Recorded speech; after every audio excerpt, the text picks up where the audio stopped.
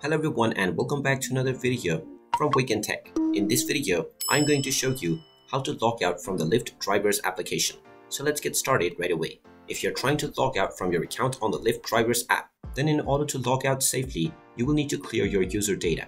Long press on the Lyft Driver application and then tap on the info button at the top right corner. This will now take you into the application info page for the Lyft Driver app. Now, from this page, tap on Force Stop at the bottom right corner to stop the application first, and then you can scroll down and tap on Storage. Within the Storage menu, you will see the Clear Data button at the bottom left corner. Go ahead and tap on it, and now tap on the Delete button, and this will clear all of your user data for the Lyft Driver app, and you will be logged out completely as well. Now, once this step is completed, go ahead and open up the Lyft Driver application, and you will find that you have been completely logged out from your account, and you will be asked to enter your credentials to continue using the app once again. And there you have it. That is how easy it is to log out from your account on the Lyft Driver's app. If you find this video helpful, make sure you hit that like button and subscribe to our channel if you haven't done so already. Also ring that notification bell to never miss another update from us.